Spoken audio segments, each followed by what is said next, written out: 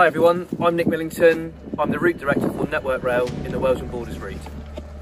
And I'm Claire Pillman. I'm Chief Executive of Natural Resources Wales, and Nick and I have met up here today in Barmouth for a very special reason. Earlier today, a very important partnership was solidified as our two organisations renewed our commitment to a shared vision to create a better, eco-friendly, sustainable and more resilient railway and environment, as we put pen to paper on our new Memorandum of Understanding.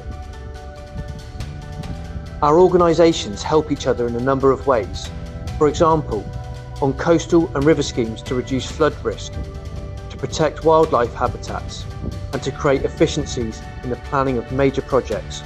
Like here, where we have worked together to ensure that the delicate ecology of the Malvach estuary is kept safe during the multi-million-pound refurbishment of the Barmouth Viaduct. Another example where this partnership has been extremely effective and crucially time-saving was the extensive remedial work following the derailment of a freight train at Llangennech in Carmarthenshire in August 2020. More than 30,000 tonnes of fuel-soaked soil was excavated from beneath 150 metres of our railway lines, preventing lasting environmental impact and protecting the local landscape. By combining our knowledge, expertise and resource, we're able to work in a more cost-effective, time-efficient and safe way.